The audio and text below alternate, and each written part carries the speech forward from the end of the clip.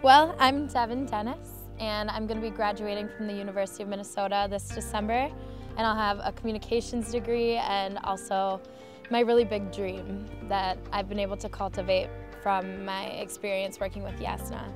So growing up, I kind of always knew that I was two things. I really wanted to be of service to other people at some point in my life, and also I'm really drawn to the arts. I realized throughout my college experience that I wanted to understand what my purpose really was. That's sort of what drew me to Jasna. For me, I always felt just right from the get-go that Jasna was really intuitive. Like at certain points I wondered if she was actually reading my mind. She has such high social and emotional intelligence.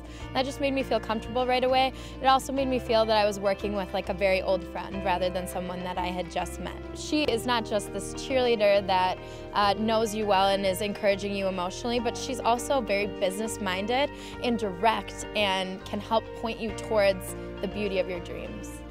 I loved all of the different ways that she tried to help me ask myself the right questions to find out what I actually want to do with my life and who I actually want to be moving forward. Personally, I was able to gain a lot more confidence. Professionally, I was able to just kind of come up with my vision for myself.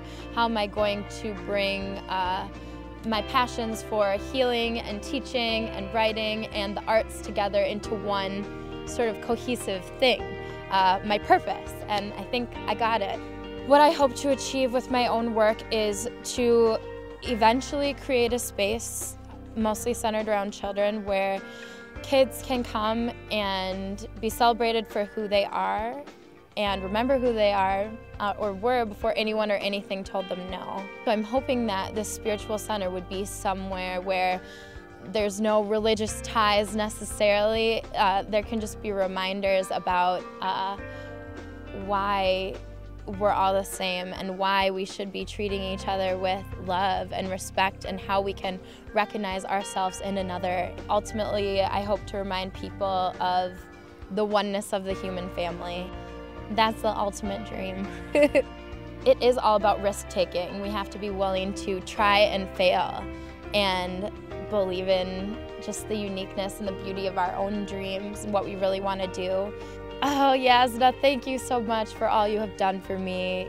You told me when we met each other that you don't believe in coincidences anymore, and neither do I, especially not after meeting you, because my work with you has completely changed my life, and your teachings are things that I will carry with me everywhere and will have a ripple effect because I'll be able to really adopt those teachings and bring them to everybody else that I encounter throughout the rest of my life. So it's been a blessing to meet you, and yeah, thank you.